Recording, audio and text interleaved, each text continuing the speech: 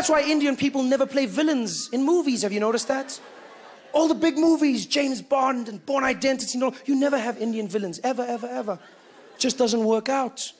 Because Indian people don't have that vibe. They'll use other people, from the Asias and the Middle East and everything. They'll use Chinese and they'll use the Arabs and they love the Muslims now.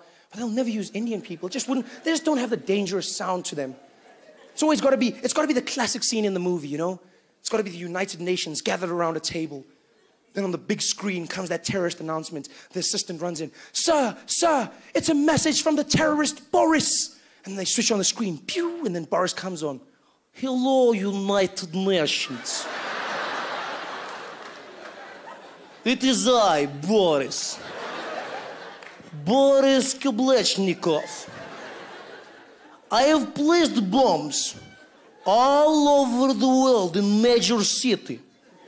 And if you don't pay me $1 billion, I will make world go kaboom. You've got 1 hour. That's Vidanya. And they'd be like, oh, what are we going to do? What are we going to do? They'd be scrambling for the money. They'd be, oh, what are we going to do? We'd never have an Indian guy doing that. Just wouldn't be the same.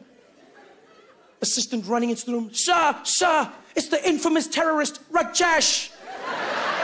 They'd switch on the big screen, pew, and there he'd be.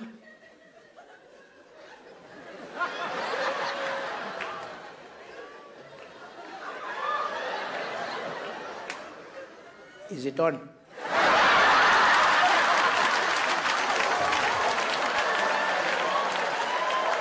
Okay. Hello? Hello, UN. Hello, namaste, namaste. Namaste, how are you, uncle, auntie? Pleasure. My name is Rajesh, and I have placed bombs strategically all over the world.